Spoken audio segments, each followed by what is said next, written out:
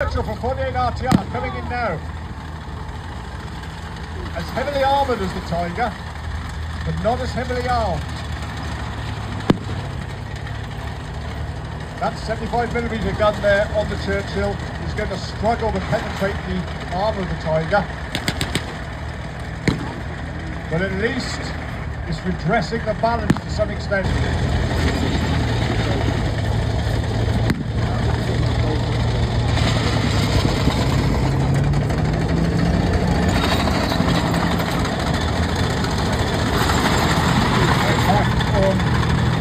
Big close. 6-pounder Churchill. The 6-pounders were drilled out to take the American 75mm round. This is a 6-pounder Churchill. That makes it an even harder task to try and deal with the thick armour on that Tiger.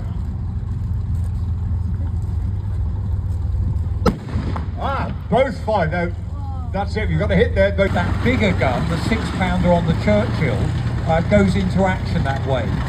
We've got the 17-pounder on the go.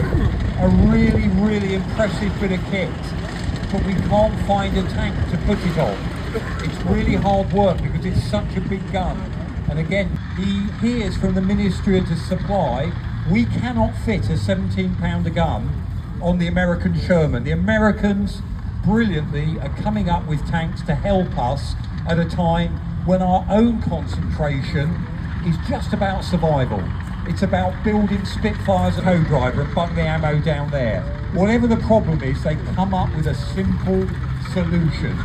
And that tank becomes the Firefly, and by D-Day, 1 in 3 of the British Shermans going ashore, we've now at long last got a tank bomber.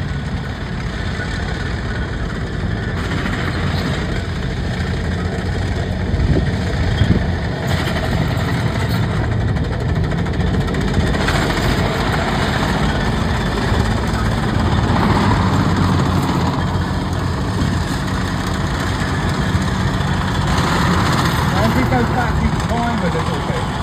In the early 1930s, Britain decided we were starting to